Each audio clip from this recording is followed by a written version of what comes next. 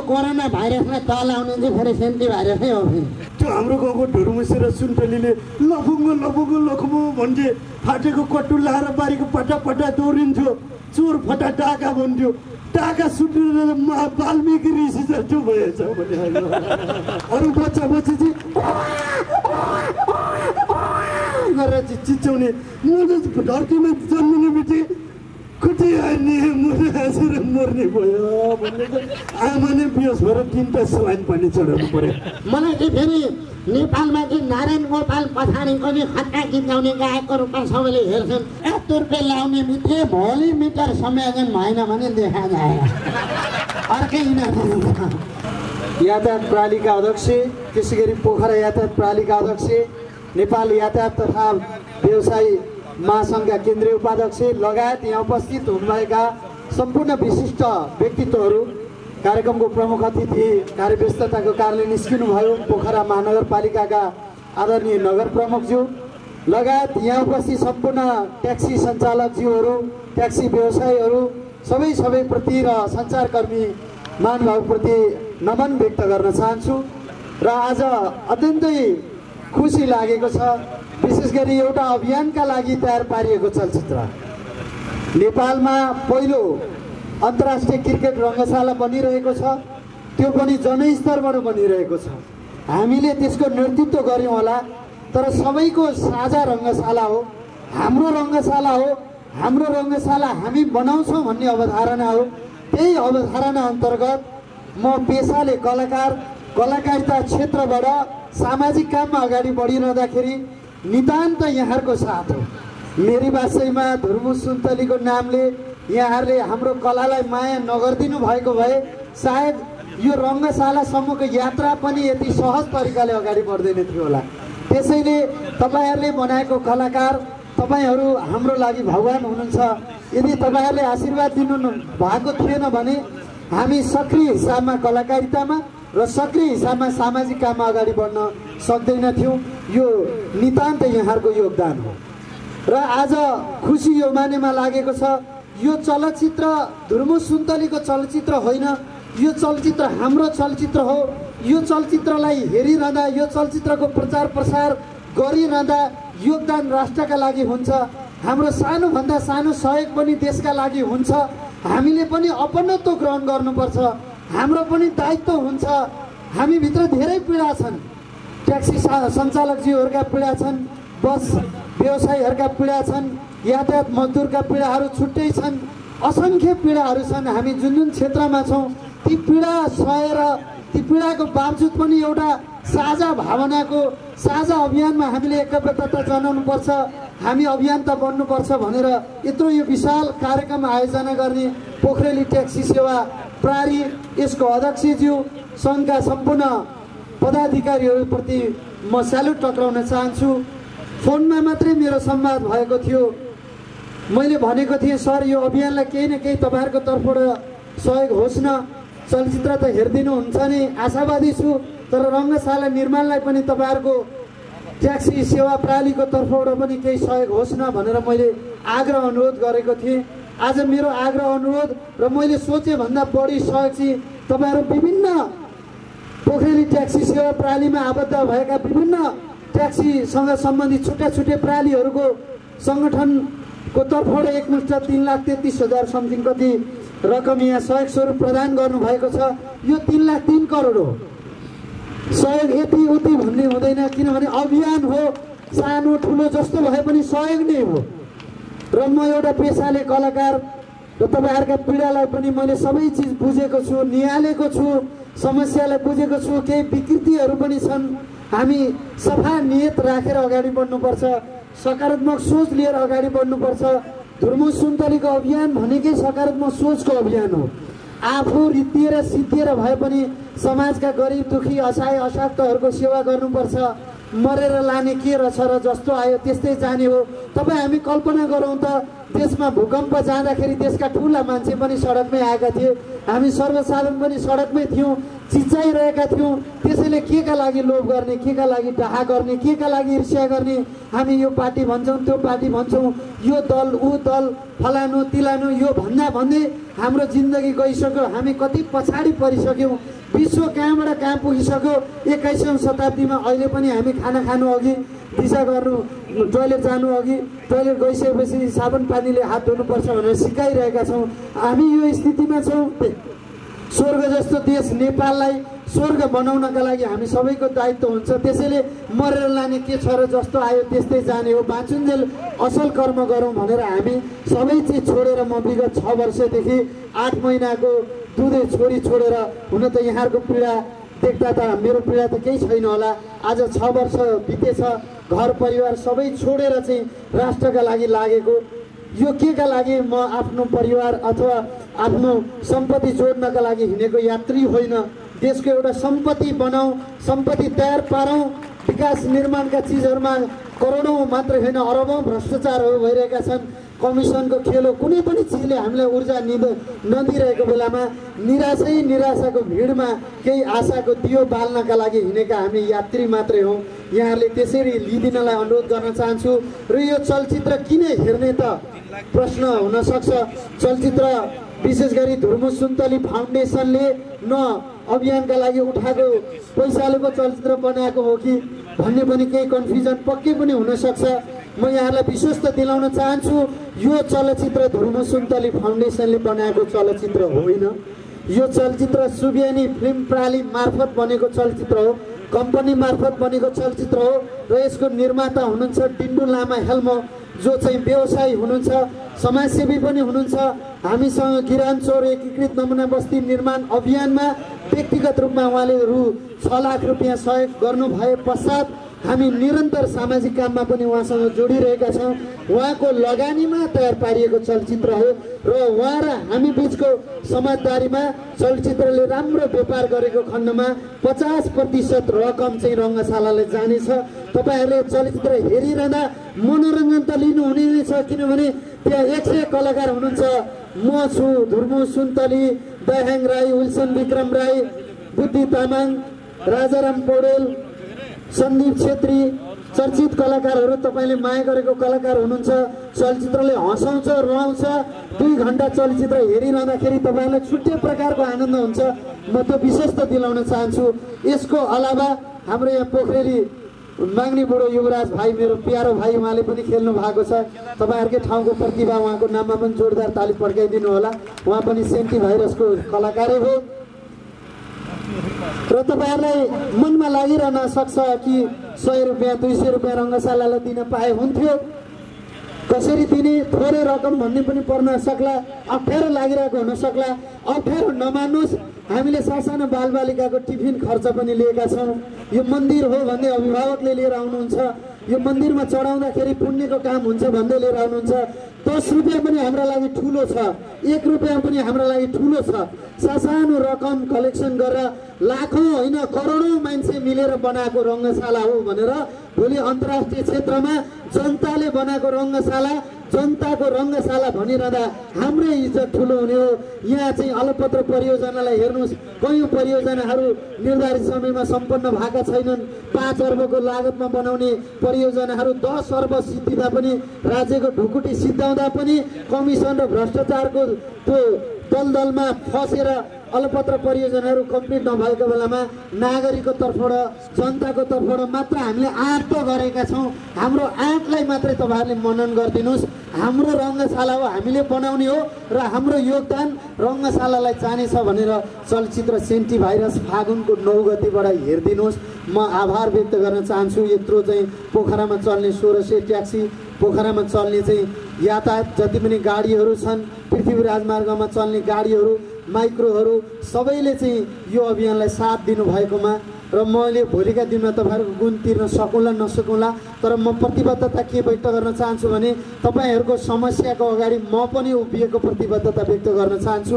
मेरो योगदान कला मार्फत हो।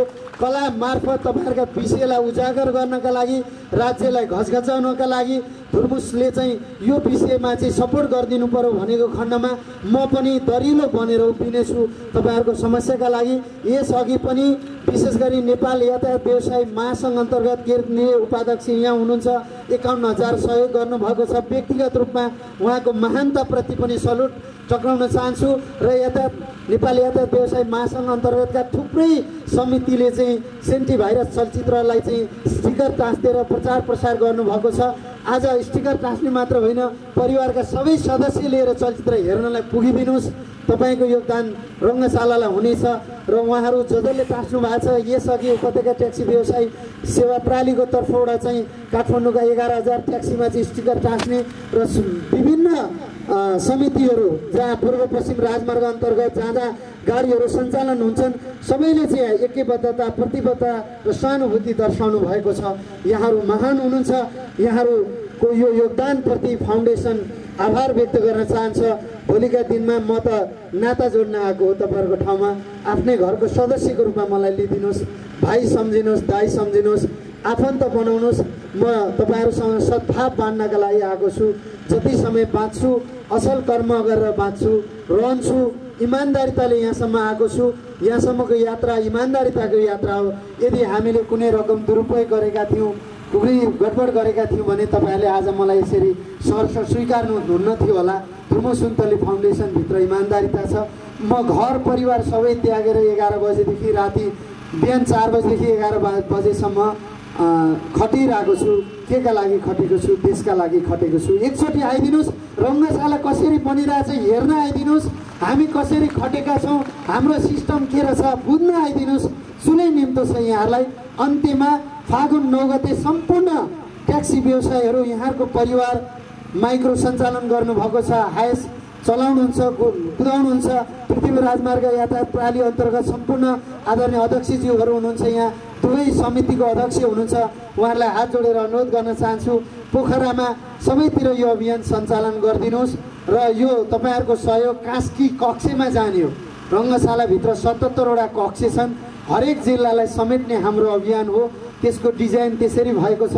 भोलि तपाईँहरू रङ्गशाला ठडिरहँदाखेरि त्यो रङ्गशाला ठडिएको हुँदैन, हरेक नेपालीको मन ठडिएको हुन्छ, हरेक नेपालीको भावना ठडिएको हुन्छ, हरेक नेपालीको इच्छा शक्ति ठडिएको हुन्छ। र कास्की कक्षमा तपाईँहरूको सहयोगको नामावली देख्दा साँच्चीकै धुर्मुसले जे बोलेको रहेछ त्यो पुर्याउँदो रहेछ। हामीले बनाएको रङ्गशाला रहेछ। मेरो नाम र मेरो परिवारले मलाई स्याबासी दिने मैले काम गरेछु।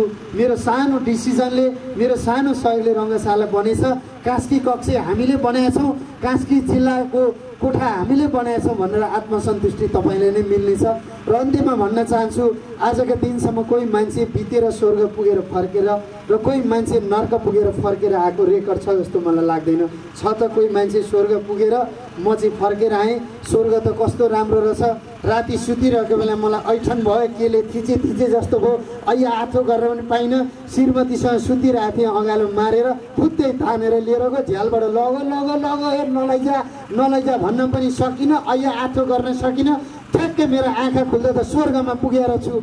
स्वर्गमा यति राम्री अप्सराले स्वागत गरिन्। एकचोटि फ्ल्याङ किस दिन म त भुकढुकै ढलेछु। पृथ्वीमा त्यति राम्री तरुणी मैले देखाएको थिइनँ, त्यति राम्री महिला मैले देखेको थिइनँ। मेरो श्रीमती पनि मैले त्यति राम्री, संसारकै राम्री भनेर 13 वर्ष लभ गरेर बिहे गरेर ल्याएकी श्रीमती भन्दा पनि राम्री अप्सराले फ्ल्याङ किस दिन। हे भगवान्, कस्तो राम्रो ठाउँमा आइयो। यो त राम्रो मान्छे, असल मान्छे, देशका लागि राम्रो काम गर्ने मान्छे, यसलाई नागरिक अभिनन्दन गर्नुपर्छ भनेर भित्र लगे। मिठा परिकार खुवाए। कस्तो राम्रो परिकार, कति मिठो परिकार, यति राम्रो स्वागत गरे। एकचोटि नगर परिक्रमा गर्नुपर्छ भनेर नगर पनि परिक्रमा गराए। मलाई यस्तो राम्रो ठाउँ रहेछ दाजु, यो हप्ता म गाडी रिजर्भ गर्छु, हाम्रै यहीँको पोखराको ट्याक्सी रिजर्भ गर्छु, ट्याक्सी चढेर जाउँ, स्वर्ग त पुग्ने ठाउँ रहेछ भन्दै कोही मान्छे बितेर स्वर्ग पुगेर फर्केर आजसम्म आएको छ त छैन नि। कोही मान्छे राति सुतेकालाई मलाई घनले हाने जस्तो भयो, भुक्नुकै एकैतालमा हान्यो, लौको जत्रो टुटुलको निकालिदियो। कहाँ लगे एकचोटि पुग्दा त नर्क रहेछ राक्षस यति लामो दारा फिजेर गएर स्वागत गर्न बसेर छ पुग्ने बित्तिकै देश डुबाउने डाका यही हो भ्रष्टाचारी यही हो सबैलाई सिद्ध्याउने मान्छेलाई भिडाउने यसलाई त ठोकिहाल्नुपर्छ भनेर मलाई घनले मर्ने गरी थिए भुक्लुके तिमी पछाडि हाने अर्कोले ए ठोकेर मात्रै हुँदैन यसलाई उम्लिँदै गरेको तोरीको तेलमा हाल्नुपर्छ भनेर यसलाई मिल्काइहाल हालिहाल भनेर टपक्क टिपेर उम्लिँदै गरेको तोरीको तेलमा कराई ठुलो कराईमा तेल उम्लिरहेर छ मलाई टपक्क टिपेर मिल्काइदिए हेर्नु त दाजु मेरो त छालाई त समातो यतै निक्लिन्छ टाउकोमा हेर्नु यहाँ सबै खुइलिएर डढेर म त पोलेर झन्डै मरेँ त्यो स्वर्ग त खतरा र छै म त बल्ल बल्ल भागेर आएँ झुकेर पनि नजानु है तपाईँलाई लिएर जाला नि उकासलाई नोक्सिनु है दाजु दिदी भन्दै कोही मान्छे नर्क पुगेर फर्केर आएको आजसम्म छ त बितेर छैन नि बाँचुन्जेल असल कर्म गरौँ त्यही नै स्वर्ग हो हाम्रो देश नै स्वर्ग हो यस्तो राम्रो स्वर्ग जस्तो देशमा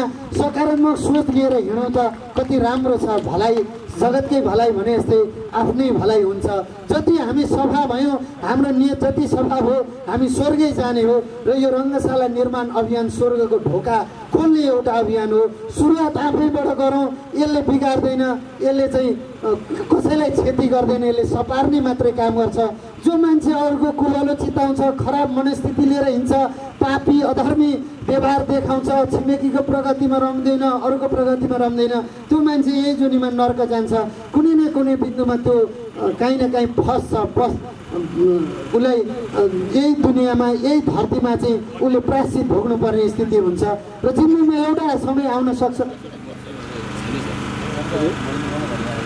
अहिले मर्छु के भन्दा त के होला त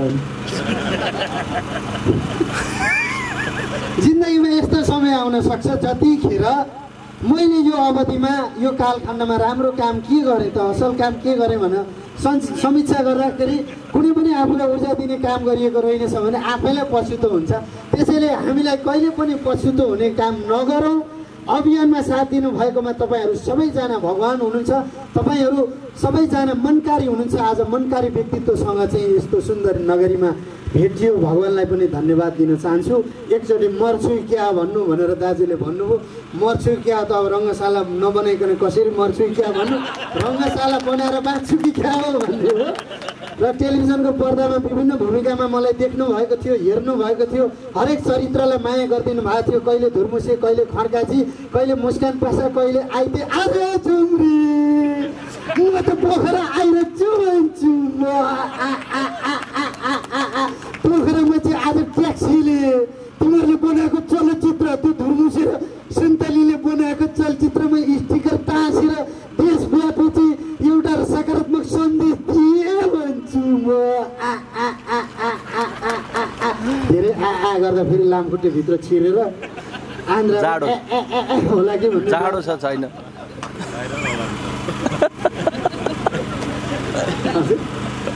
जाडो छ छैनन् कि पोखरा लाङखुट्टे छैनन् कि जाडो छ जाडो छ भित्र म यस्तो खतरा मान्छे यहाँ पैसाले म चाहिँ यस्तो अन्तर्राष्ट्रिय लेभलको मान्छे तपाईँहरूलाई थाहा छँदैछ फेरि मलाई चाहिँ फेरि नेपालमा चाहिँ नारायण गोपाल पठानीको चाहिँ खतरा गीत गाउने गायकको रूपमा सबैले हेर्छन् स्वर पनि फेरि त्यस्तो खतरा स्वर हेर्नु नेपालमा म जतिको स्वर भएको मान्छे चाहिँ आजसम्म जन्मिया पनि छैन जन्मिनु पनि नपरोस् भन्ने मेरो मूल्य र मान्यता त्यस्तो खतरा गीत गाउने गायक तपाईँहरूको ट्याक्सीमा पनि मेला मेलामा मैले गाएको गीत चाहिँ तपाईँहरूले चाहिँ लाएर चाहिँ प्यासेन्जरलाई सुनाउनु भने त्यो प्यासेन्जर 2 किलोमिटरभन्दा उता जान्छ जस्तो लाग्दैन सुन्नै नसकेर ती अरामतिर ढल्छ जस्तो लाग्छ हुन पनि हो मेरो फेरि यस्तो खतरा अस्ति गीत गाइरहेको थिएँ बरन्डामा बसेर अब बेलुका फेरि तुर्पेको तालमा गीत गाउने गायक म तुर्पे नहानिकन गीत गाउन सकिँदैन हुन त धेरै साथीहरूलाई बिहान चाहिँ के गर्ने होला कसो गर्ने होला ट्याक्सीमा ग्राहक पनि आउँदैनन् बार्गेनिङ हुन्छ मिटर समायोजनको कुरा कहिले पुरा पनि हुँदैन के दोस्रो छ भने निराश भएको हुन्छ बेलुका हल्का तुर्पे लाउने मित्र भोलि मिटर समायोजन भएन भने देखा जाए अर्कै मै समायोजन गरिदिन्छु जस्तो मैले लथार बाटो लाउँछु जस्तो अझ देश बनाउनेहरूलाई त नेपाल त 1 महिनामा बनाइन्छ भोलि छ्याङ्ग भएपछि ओडाको बाटो पिच कसरी गर्ने हो यस्तो स्थिति हुन्छ यो होइन यो तुर्पे प्रतियोगितामा त भोलि नेपालले अन्तर्राष्ट्रिय प्रतियोगिता आयोजना गरेर भाग लियो भने नेपालमा यो कोने जडिया प्रतियोगितामा अरू देशले सक्छ जस्तो लाग्दैन। तुर्फेकै तालमा हो, म पनि तुर्फेकै तालमा गीत गाइरहेको थिएँ सुरिलो स्वरमा। गाई हारिन्छ हारिन्छ अरूनी देख्दा होइन, सेन्टी भाइरसको स्टिकर काट्दा मन बटारिन्छ। यो टुई चाहिँ फागुन 9 गते शिवरात्रिका दिन गर्ने हो। मजाले गीत गाइरहेको थिएँ, उताबाट पनि छिमेकी निक्ले, उताबाट पनि निक्लिरहेका छन्। कस्तो खतरा गीत गाइएछ गाथे, सबैले स्यापासी दिन निक्ले घरमा भनेर ठक्क राजेश हमाल स्टाइलमा चाहिँ कौसीबाट यस्तो नि 3 घुमेर हे भन्ने स्टाइलमा फुट्ट तल आँगनमा आएको हेर्नुहोस्। सबैजना आँगनभरि मान्छे मान्छे मान्छे मान्छे मान्छे मान्छे छन्। ल धेरै धेरै धन्यवाद मेरो गीत सुनेर आउनु भएकोमा। गाउन पनि बिछट्टै गायो गाथे, यति मिहिनेत गरेर गायो। धेरै धन्यवाद है तपाईँलाई भनेको। एक कारणले मुख सम्हालेर बोल्नु खड्काजी। तपाईँको गीत सुनेर आएको होइन, माइनहरूले कोच भन्छ होइन। के पर तपाईँ किन फस्दै देखाउनु भएको गाथे भन्नु। माइनर ल्याङ्ग्वेज माइला बाजेको सुँगुरको, माइला बाजेको सुँगुरको पैसा तिर्नु त यहाँ भन्छ होइन। के पर हो माइला बाजेको सुँगुरलाई भनेको, तपाईँको गीत सुन्न नसकेर माइला बाजेका 3वटा सुँगुर ठाउँको ठाउँ ठहरे भए पैसा जित्नुहोस् मान्छेहरू। त्यो दिनबाट चाहिँ अब अहिले त सुँगुर सिन्ध्यो, पर्सि बाख्रो सिन्धेला भन्छन्, निको पर्सि अर्को भैँसी सिन्धेला भन्लान् भनेर मैले गीत गाउने बाँडेको राखेको बेलामा फेरि मेरो स्वरले पनि अर्को आतङ्क मचाउला भनेर चाहिँ यो कोरोना भाइरसलाई तलाउने चाहिँ फेरि सेन्टी भाइरसै हो। फेरि यस्तो छ है, यसले चाहिँ बिगार्दैन, त्यसले चाहिँ बिगार्छ, सेन्टी भाइरसले चाहिँ बिगार्दैन। कहिले यो खड्काजीको भूमिकालाई माया गरिदिनु भएको थियो, कहिले मुस्कान पासा कहाँ मैले जतिखेर हाँसिरहने मान्छे हो है, जतिखेर हाँसिरहने मान्छे। देशभरि महँगी छ, भ्रष्टाचार छ, पीडा छ, सबैको पीडा छ, सबै क्षेत्रमा पीडा छ। यस्तो हुँदा पनि मलाई हाँसी उठेर आउँछ भने कति हाँस्ने, म त हाँसेरै मर्ने भयो। धेरै हाँस्नलाई त फागुन 9 गते नै भयो। फिल्मले फेरि रङ्गशाला मात्रै भन्दैन, हँसाउँछ पनि, मजाले हँसाउँछ है। त्यो हाम्रो गाउँको धुर्मुस र सुन्तलीले लफुङ्गो लफुङ्गो लखुमो भन्थे, फाटेको कट्टु लाएर बारीको पटा पटा दौडिन्थ्यो, चोर फटा डाका भन्थ्यो। डाका सुटेर वाल्मिकी ऋषि जस्तो भएछ भने म चाहिँ फेरि आमाको पेटभित्र हुँदादेखि नै हाँसिरहने मान्छे भएको कारणले आमाको पेटभित्र हुँदाखेरि 5 महिनामा एकचोटि खट्टै हाँस्दैछ। नहाँस भन्नु रहेछ आमाले, होइन हाँस्छु भन्ने रहेछ। 7 महिनामा हुँदा त धेरै हाँसिहालेछ। आमालाई भित्रै गाउँकुटी लागेर 9 महिनामा निक्लिनु पर्ने 7 महिनामा निक्लेछ भनेर। अरू बच्चा चाहिँ गरेर चिच्याउने, म त धर्तीमा जन्मिने बित्तिकै कति हान्ने, म हाँसेर मर्ने भयो भनेको। आमा नै बेहोस भएर 3टा सलाइन पानी चढाउनु पर्यो। त्यस्तो खतरा मान्छे म।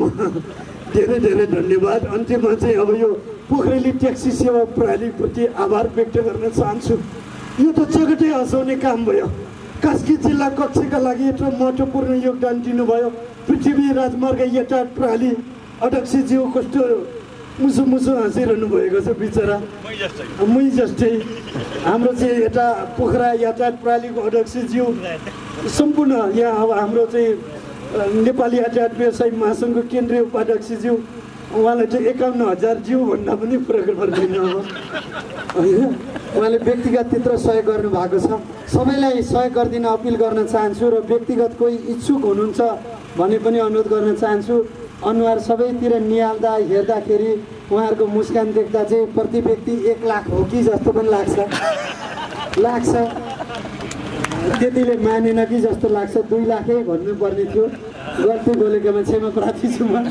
र यहाँहरू सबैलाई रङ्गशाला अभियानमा जुटिदिनका लागि चलचित्र सेन्टी भाइरस यहाँहरू लगायत यहाँहरूको परिवार आफन्तजन सबैले फागुन 9 गते हेरिदिनु हुनका लागि र सम्पूर्ण ट्याक्सी चालकज्यूहरू म पनि अब एउटा भाग चाहिँ विशेष गरी सकिएको नि टेलिफिल्मसँग हामी सहकारी गरिरहेका छौँ। हाम्रा भाइहरू हुनुहुन्छ, त्यसमा चाहिँ एउटा ट्याक्सीका विभिन्न पीडाहरूलाई समेटेर चाहिँ एउटा भाग बनाउने भन्ने हाम्रो एउटा कुरा पनि चलेको छ। सायद म ट्याक्सी चालकको भूमिकामा पनि यहाँहरू समक्ष देखा पर्छु होला यो चलचित्र सम्पूर्ण भइसकेपछि।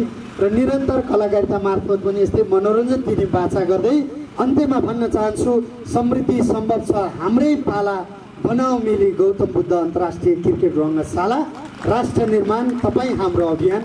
धन्यवाद, नमस्ते।